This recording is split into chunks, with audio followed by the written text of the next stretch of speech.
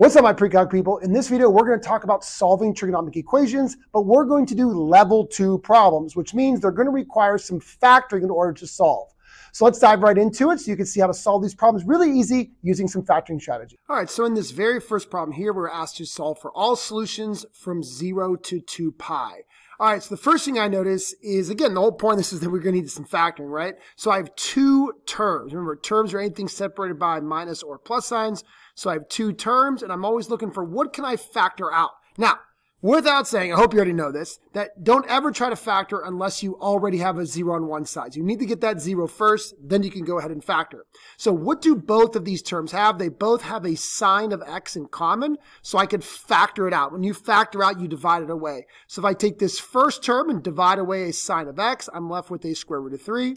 And this second term, if I divide away the sign of x, I'm left with minus 2 cosine of x equals 0. All right, now that I factor, I'm going to use a very well-known property called the zero product property that says basically if you have something times something else and that something equals 0, the product of those two, a and b equals 0, then a equals 0 or b equals 0. So that's exactly what I'm going to do here. So I'm going to say, all right, sine of x could equal 0 because if this part right here is 0, it doesn't even matter what that second part is, I'm going to get 0.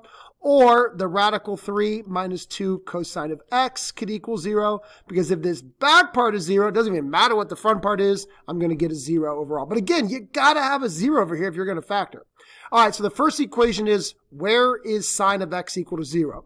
Well, that's a pretty simple one. Grab your unit circle if you need to, and we're looking at where is the y-coordinate 0, and that happens at 0. That also happens at pi. Now, it also happens at 2 pi and 3 pi and 4 pi and 5 pi, but we only want answers starting at 0 and ending at 2 pi, not equal to 2 pi, though, equal to 0. So the two answers here are going to be 0 and pi. 0 and pi is where we see a sine value of 0. So 0 and pi. All right, now we're going to solve this other one. Let's see here. So my goal is to isolate the trig function. So I'm going to subtract the radical 3 from both sides. So I get negative 2 cosine of x equals negative radical 3.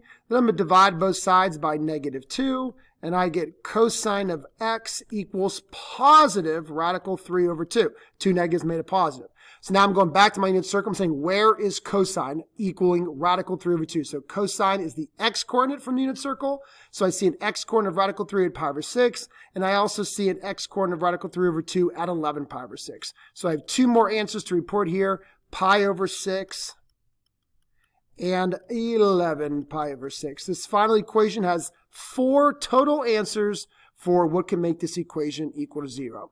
All right, let's take a look at this next problem here. So once again, I got a cosine squared equals negative cosine of x. And I want to remind you one more time that officially that is cosine all squared, but mathematicians don't want to write parentheses all the time. And if they forget the parentheses, they might accidentally think that the x or the angle is being squared. So that's why we put the little square right there, emphasizing cosine of x all squared. All right, now I want to factor, but I can't factor until I have a 0 on one side. So let's add the cosine to the other side. So I get cosine squared of x plus cosine of x equals 0. Now I could factor. I have two terms. There's the first term. There's the second term. What do both terms have in common that I could factor out? Well, they both have a cosine of x. So when I factor, which is dividing away from this first term, cosine squared divided by cosine is going to leave us with a cosine. From the second term, cosine divided by cosine is going to leave us with a 1. All right, so now I'm going to use that zero product property. Either cosine of x equals 0 or cosine of x plus 1 equals 0.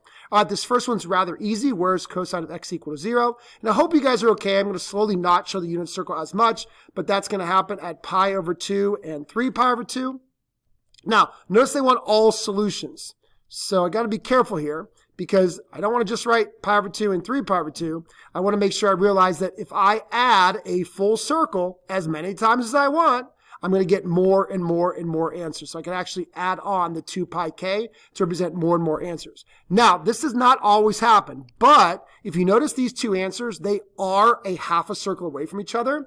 So if I just do pi over 2 plus pi k, a half a circle, that will cover the 3 pi over 2, and then the next answer, and then the next answer, the next answer, the next answer. And remember, k could be a negative, so that's why you could even go backwards. So hopefully that makes sense. So you could even have pi over 2 plus pi k, and that'll cover the 3 pi over 2 as well. All right, now we're going to solve the second one here. So I'm going to subtract 1 from both sides. So I get cosine of x equals -1. And where is the cosine value of an angle -1? That of course happens at pi. And then again, it's going to happen a full circle as many times as I want, over and over and over again. That way I'm representing all solutions. So be careful when it says all solutions. You got to make sure you add on something that's going to allow for there to be these infinite solutions.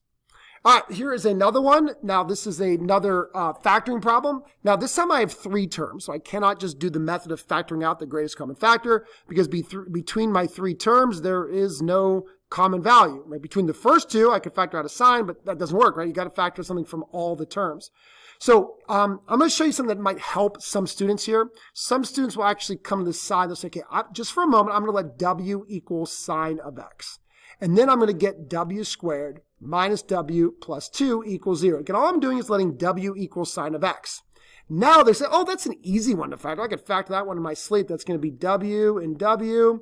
And then I need a 1 and a 2, and the 2 has to be negative. That way when I add those outside and inside terms, I get a negative w in the middle. And if you're like, boy, I cannot factor that so fast, well, then you might want to pause and make sure you understand how to factor that. So this means that w plus 1 equals 0, or w minus 2 equals 0, which means w equals -1, or w equals 2. But I'm not done yet. Now I'm going to put the trig back in. So I'm going to replace that sign, or the w, with a sine of x. So I have sine of x equals -1, or sine of x equals 2. All right, where is sine of x equal to -1? That happens at 3 pi over 2. I'm going to flash that unit circle real quick just so you could see that that happens right down there. But it wants all solutions, so every time I rotate a full circle, as many times as I want, positive or negative, I'm going to get another answer. Now, what about this one? Where is sine of x equal 2? Well, if you look at your unit circle, you're like, dang, that doesn't happen anywhere. And that's right. Remember, the range for sine and cosine is -1 to 1, so sine of x will never equal 2. It'll never, ever, ever, ever happen. Another explanation for that is technically sine is the y-coordinate divided by the radius. So the radius on a unit circle is 1, but you could never have a y-coordinate be bigger than your radius, if you think about it, right? So again, another reason that this has no solutions. So you can write no solutions coming from that second equation. So the only answer is 3 pi over 2, and then again adding on a full circle, 2 pi, as many times as we want. All right, here's another one very, very similar to that. Now, if you want to do that w method, some kids need to do that. They say, all right, w equals cosine of x, or in this case, cosine of theta. That's totally fine. Like, if that helps you, that's great. But some kids are like, no, they could visually see it, and they could factor it without having to do that. So they just think, okay, I'm going to break apart the 2 cosines of theta into 2 cosine of theta times cosine of theta. I'm going to break apart a 1. That's 1 times 1. And let's see here. I need this to be a negative and this to be a positive. That way on the outside, I get a -2 cosine theta. On the inside, I get a +1 cosine theta. And those are going to combine to make the negative cosine that's in the middle. So just basic factoring, nothing too hard there. All right, so now I'm going to separate these using the zero product property. 2 cosine of theta plus 1 equals 0, or cosine of theta minus 1 equals 0. Solve each separately. This one I'm going to, let's see here, get a little messy here. Subtract the 1, so I get a -1, then divide by 2. So cosine of theta equals -1/2. I'm only looking for answers on a unit circle from 0 to 2 pi, so I'm going to flash that unit circle real quick. Where do I see a cosine of -1/2? I see it happening at 2 pi over 3 and 4 pi over 3. Hopefully you're cool with me doing that pretty quickly. Again, hopefully we're getting more used to understand that unit circle so you guys can know these pretty quick. This one over here is going to be cosine of theta equals 1, and that of course happens at 0. Now that also happens at 2 pi, but notice there's no equal sign on the 2 pi. That's because 0 and 2 pi are coterminal. So I want to give the answer that's in the interval, and that's just 0. So 3 answers to this equation right here. Hopefully not too bad. Again, factoring should be fun, right? Even though everybody doesn't think so. All right, here's another one with a little different setup, but this is actually common, which you might see on the AP exam. So we say find all values for which f of x and g of x are equal. So we have 2 functions here, and they're telling us, hey, where are they equal? So they're going to make us go ahead and actually set them equal to each other and solve. All right, let's see if we could do this.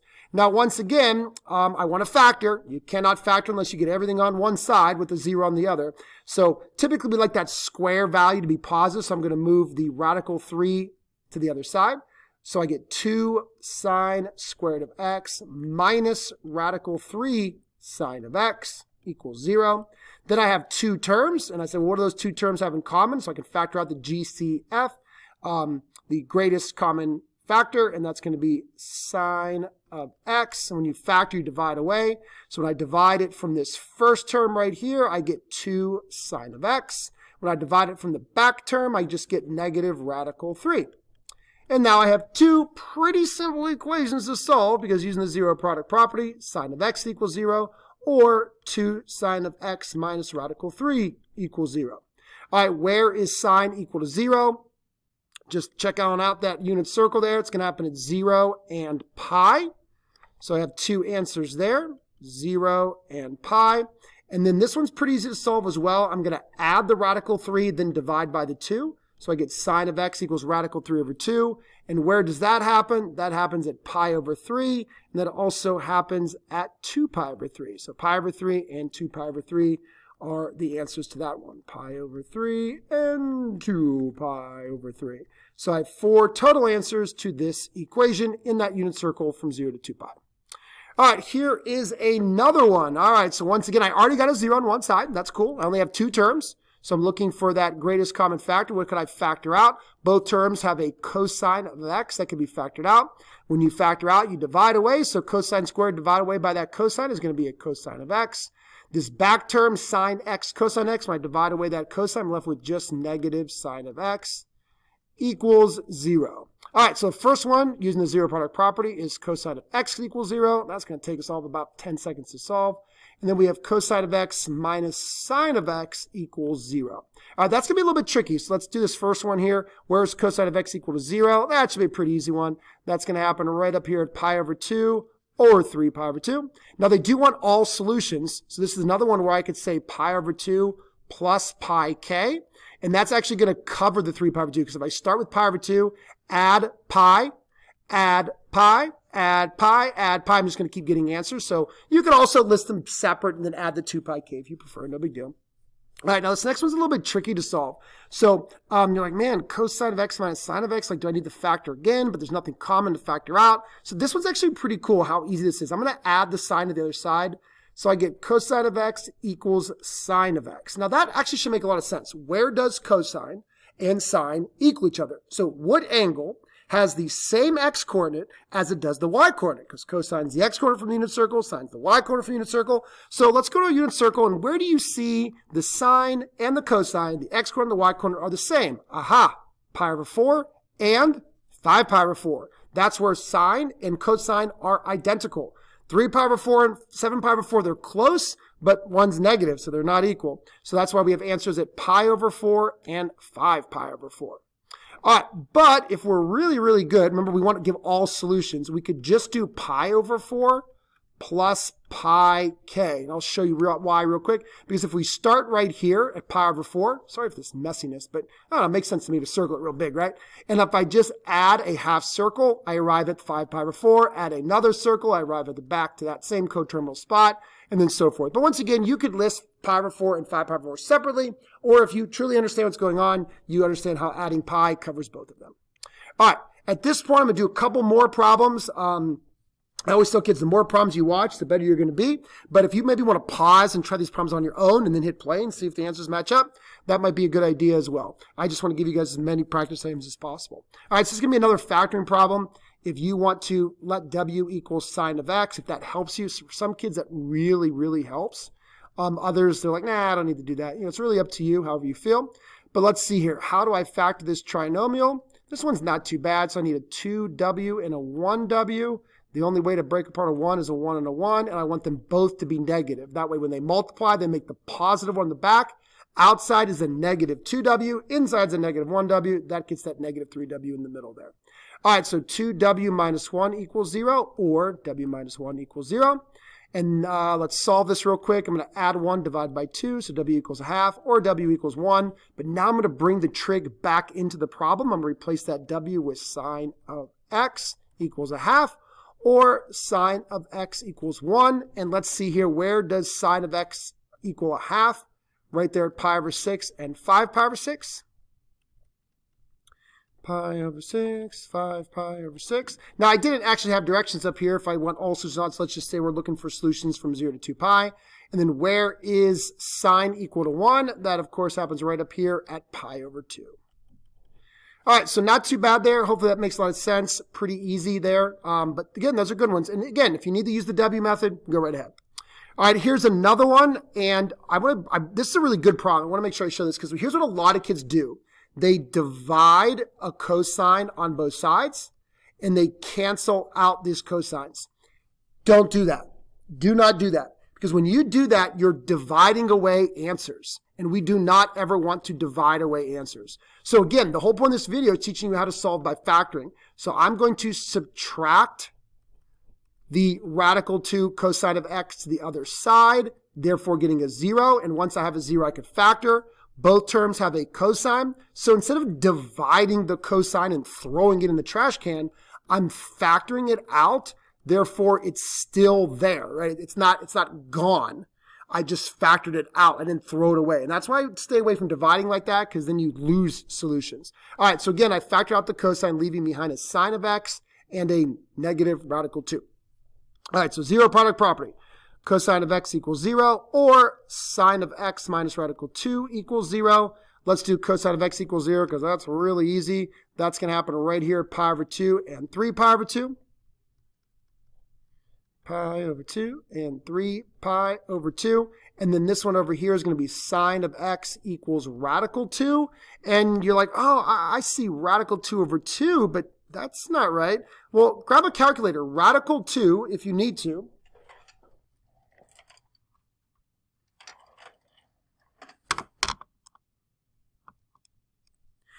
is 1.414 approximately. And you're like, well, wait a minute, 1.414, that a sine can never be that, right? The range of sine and cosine is -1 to 1. So it's impossible for sine to ever be 1.414. It'll be 1 or -1, but it can't be bigger than that. So this is another one where it looks like we should be able to solve it because we see that radical 2, but it's not radical 2 over 2, right? So that's different. So this actually has no solutions. So the only solutions to this problem are pi over 2 and 3 pi over 2. So be careful with problems like that. All right, last problem of the day here, another one of these factoring ones. Again, if you're one of those kids, and again, I was this kid, I needed to use W, so it made sense to me. It just looks easier to work on if I take away the cosines. So all right, this is a pretty easy one to factor. Hopefully nothing too difficult here. So I'm going to break apart the W squared, W and W. 5, I'm going to do 2 and, oh no, 2 and 3 won't work. This is factoring, right? You try things and it doesn't work. 2 times 3 is 6. It doesn't work at all. So I just saw 5 and I was thinking 2 and 3, but I have to multiply to get 5. And that's actually easy because 5 is a prime number. So I only got 1 and 5 and they both need to be positive. That way they multiply to get the positive 5. And on the outside we get a 5W. Inside we get a 1W. That's going to make the 6W in the middle. So W plus 1 equals 0. W plus 5 equals 0. W equals -1 or W equals -5. Now I'm going to bring the trig back in, replacing W with cosine of x equals -1 and cosine of x equals -5. All right, where is cosine of x equal to -1? Ah, come on, that happens at pi. You guys should know that without even having to look at the unit circle.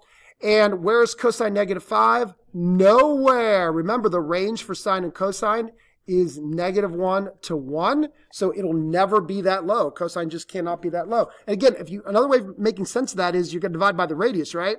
And -5 divided by 1, well, that means that my x is bigger than the radius, and that just can't happen. That's not going to work. So that's it. That's the answer to that one right there. Pi is the only answer from 0 to 2 pi. All right, so hopefully factoring made a lot of sense. It can be a little bit challenging, especially if you're not good at factoring to begin with, but hopefully I went through enough examples and showed you enough that you could apply this in some problems on your own. Best of luck.